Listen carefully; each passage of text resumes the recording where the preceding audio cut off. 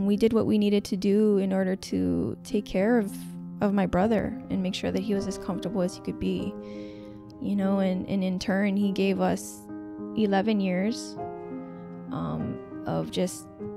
of being able to love him and being able to take care of him and being able to learn from him.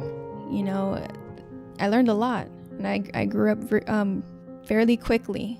Throughout that experience in my life, I can say that without him and without that experience of experiencing him and loving him, I wouldn't be the person that I am today. So he's molded me, and that experience has molded me into the woman that I am now. And he's not here physically, but I know that he still lives, you know, within me and within my mother. What's one of the lasting lessons that you learned from your brother? Unconditional love. Like unconditional love.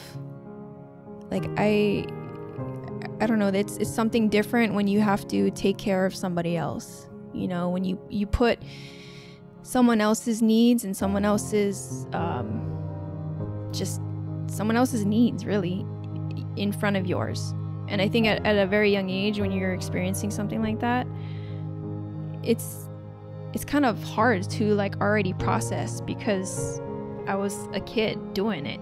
But I mean, honestly, couldn't tell the difference. You know, it was just the life that I lived, and you know, with the help of my mom, and we just that's how we lived, honestly. But I started dancing hula, and I loved it so much. And there's just a bigger connection that I felt with hula that was unlike anything else.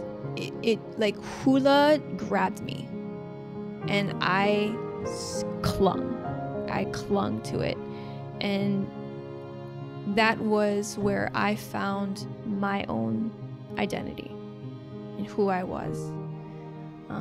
And so that's why I say like hula's a part of me, because it's who I am. It's how I identify myself. That's where I felt the most alive. That's where I felt the most myself. And that's kind of cliche to say, but it's like that's honestly the truth. That's the truth.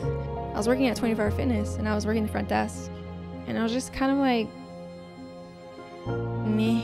You know, I felt like a part of me was missing. I felt like a part of me was missing, and I couldn't quite pinpoint why I was feeling this way and what I could do to change that feeling. You don't just get into hula and you just stay with hula. There's a combination of a lot of things. There's the language, there's the mele, there's, you know, the storytelling, it goes way deeper than just the what people think is just hula.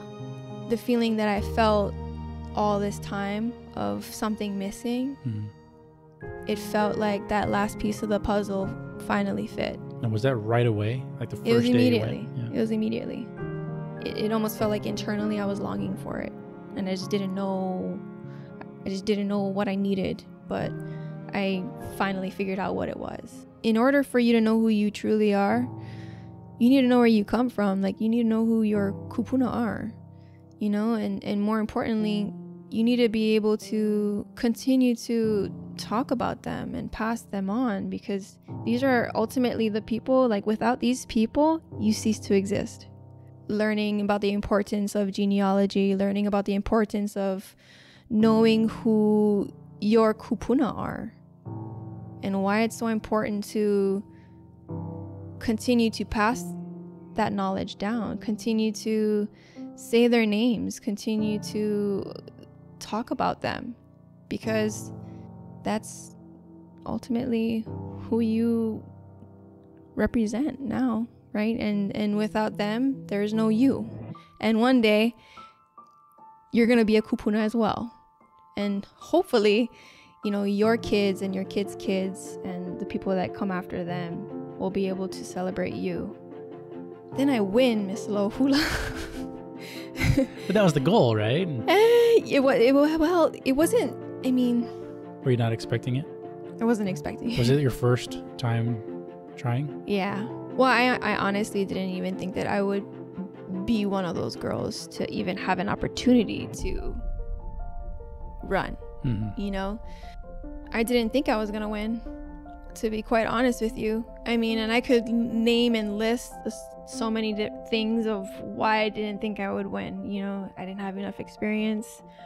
I'd only been dancing for, you know, Hawaiian for like 3 years, you know, whereas some girls have danced their entire lives, you know, like from 3 years old.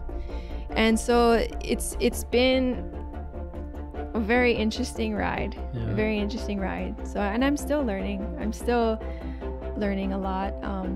You know, naturally I would say like I'm kind of a shy person. I'm more reserved, but being a Miss Aloha Hula, it has forced me to kind of come out of my comfort zone. You know, it's forced me to do things that I never thought I would do before. You know, speaking publicly, never thought that I would ever do that. Or yeah, never ever thought. Or speaking on camera like this, you know, never thought that I would have to do that, or never thought that I could do that either. With everything that I've, you know, experienced in my life through hula and through my own personal life, ultimately has made me a better person first and a better dancer as well. But I think being a better person is the most important thing.